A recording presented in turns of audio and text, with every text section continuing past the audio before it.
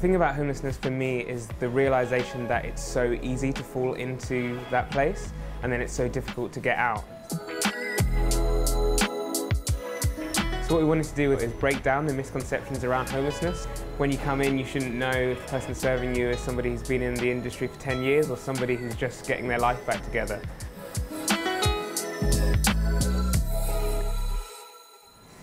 So we work with one trainee at a time, and it just means that we can kind of focus on their individual needs. So they start when they come on board with myself, and then slowly over time as they build up their confidence until the final endpoint of transitioning them onto whatever it is they want to do afterwards. Obviously I had nowhere to stay, I had no one in my life, no structure.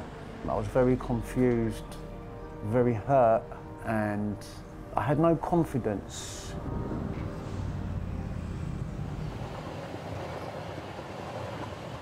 The training here not only showed me how to make coffee, but it also showed me how to deal with people and how to kind of get my own confidence back, how to put myself back in life, as it were.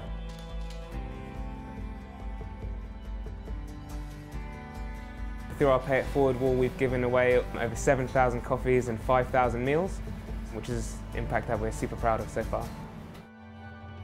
I think for me the thing was that people are intrinsically good if given the opportunity, and I think our job is about helping other people escape that negative cycle.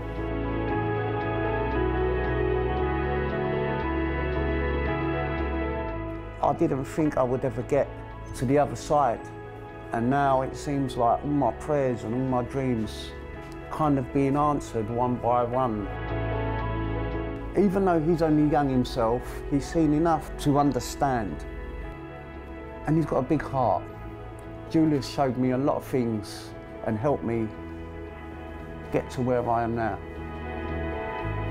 It's really nice being able to see people's journeys as they kind of exit homelessness. One day they come to us and they say, "Oh, Julius, I've got a hostel, I've got somewhere to live now," which is amazing. And then it sounds kind of funny, but it's really nice, and we never see them again because that's it.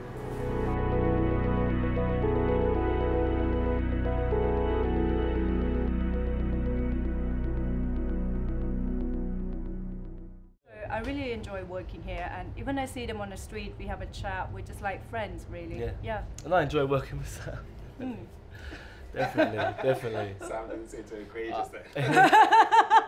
He's recorded. He smile. Yeah, I just smile a lot. Didn't Sam smile? I did.